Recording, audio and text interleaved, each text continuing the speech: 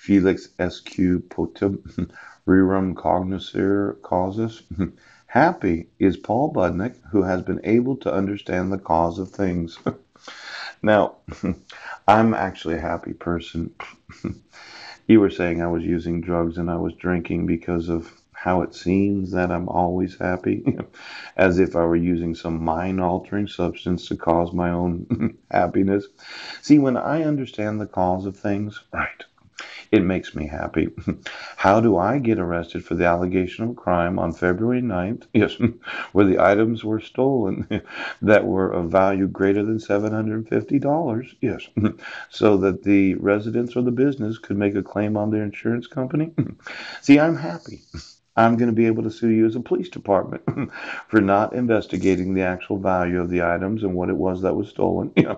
I'm going to get to sue you, the individual states, for the fraudulent arrest that took place so as to cover up the insurance crime. And then I'm going to get to sue you for the extortion of the money. See, I'm a happy person. I am able to understand the cause of things.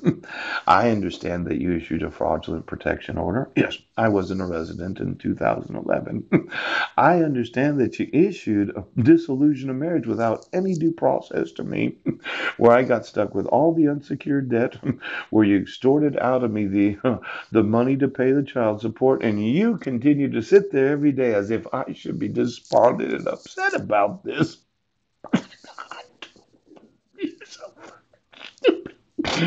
Now, happy is he who is able to understand the cause of things. I don't use any drugs or alcohol.